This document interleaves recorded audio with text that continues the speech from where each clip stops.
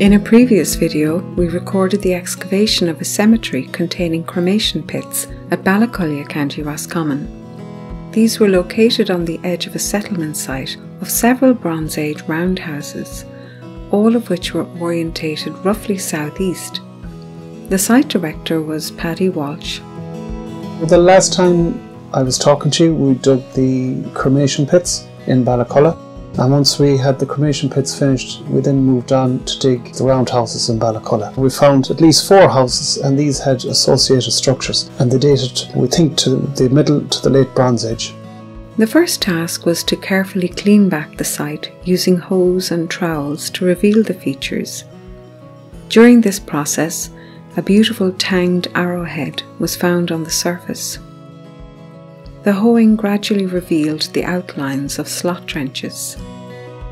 The north of the site was structure 1. It was clear that it had external slot trench, and within the slot trenches there was collapsed stone. So we think this collapsed stone might have been the remains of a low wall, or some people would say that the slot trenches were used for storage or for drip valleys.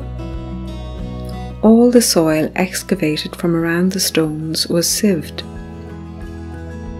A certain percentage was also collected as samples to be sent for specialist analysis. Within the slot trenches, there were deposits of cremated bone. There was a lot of bone right here. This area here was the area with the strongest concentration of bone. The stones in the slot trenches were recorded and then carefully removed after excavating the soil.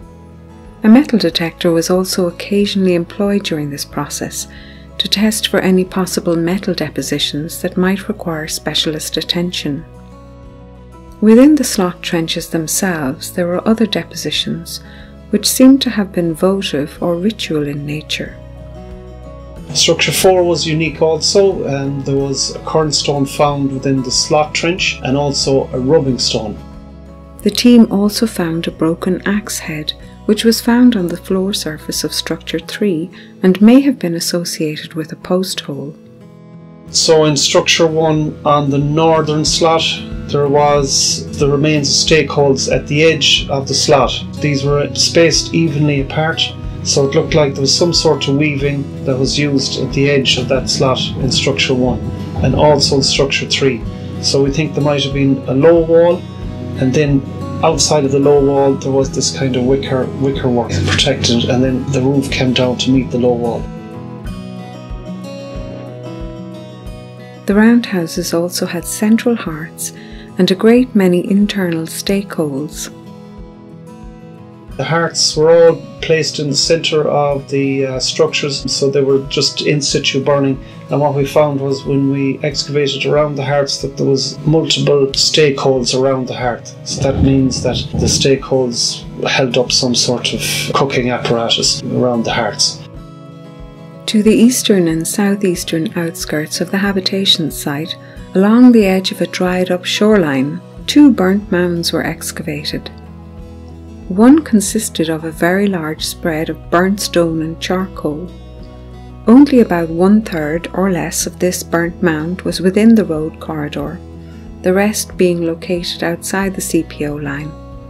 This portion was excavated but revealed no significant features. The other burnt spread was much smaller, but early excavations of the layers uncovered a lovely worked flint tool. Later, 2 pits were also excavated there, and at the base of one were found well-preserved timber stakes which would have formed part of a trough. Steve Lancaster, the project environmental specialist, visited the site to advise on sampling strategies.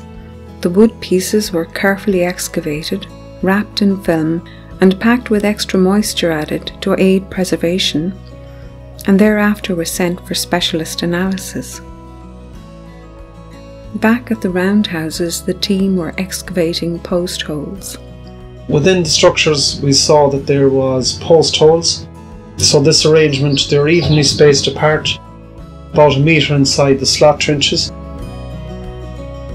The post holes contained packing stones. There was evidence of reuse of post holes as they sometimes were uncovered in clusters, which suggests that rotted posts had been replaced over time. Some of the post holes were keyhole shaped in that they had distinctive edges which would have facilitated the leverage and insertion of especially substantial posts. And we also had evidence that they charged the end of the post before they put them in because there was charcoal within the post holes, but not enough charcoal that it meant that they burnt down the house after they left, which can happen, that they'd burn the house down and then you'd have a rich, very rich charcoal within the post hole. There was also evidence of ritual deposition within the post holes, cremated bone for example, all of which was collected for analysis. There was deposition of distinctive rounded hammerstones within several of the post holes. Ritual deposition for the purposes of good luck or charm is practiced from prehistory even to modern times. Some modern people, for example, will still place a coin in the foundations of a new house.